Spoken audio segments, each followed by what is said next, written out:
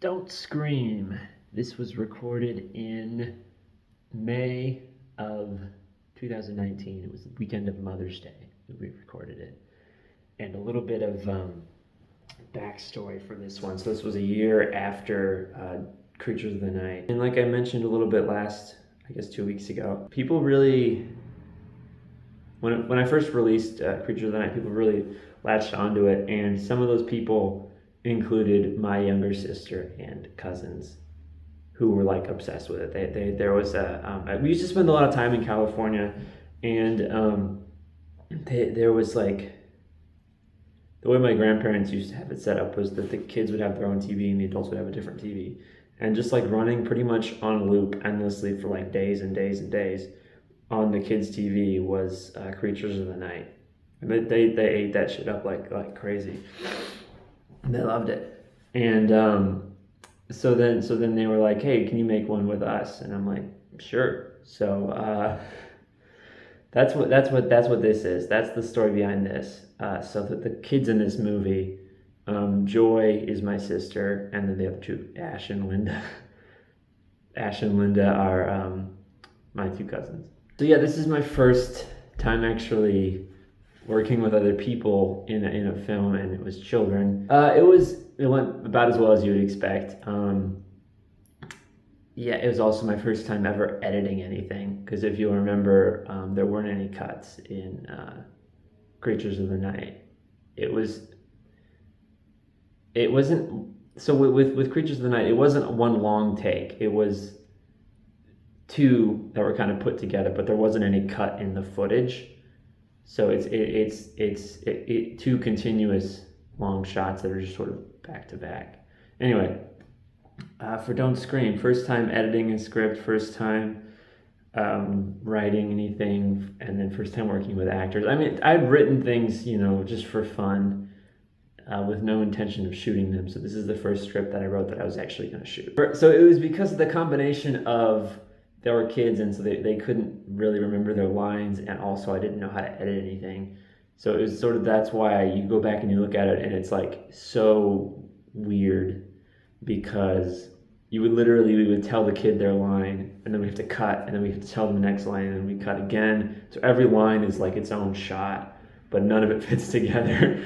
Yeah, so what I wanted to do, this story to be like, and I don't think any of this really translated onto the page, let alone onto the screen, because they say that there's like 4 different versions of your movie. It's the one you have in your head, the one you have on your script, the one you shoot, and then the one you edit. I think that's 4.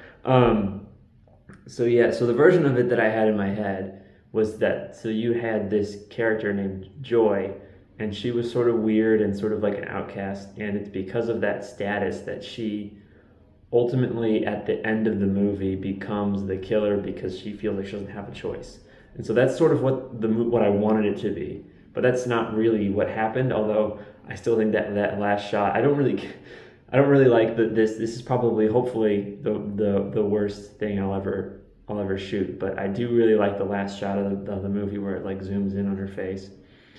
That's really fun. So anyway, yeah, we were shooting this in May in California, and it was really, really hot, and it was miserable, and we were working with children, and nobody really knew what they were doing.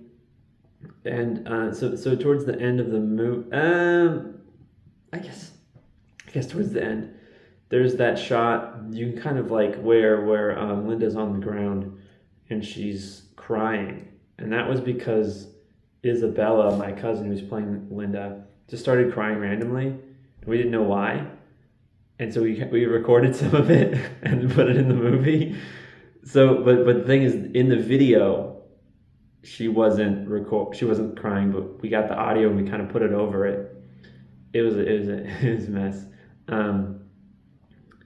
Yeah, it was so hot, and the shot where you have Ash with the screwdriver stabbing the stranger, we were trying to throw, we made this sort of blood mixture with ketchup, and we were like throwing it on him, but you couldn't see any of it in the camera, so this kid was just like miserably hot and just covered in ketchup, but you couldn't really see any of it.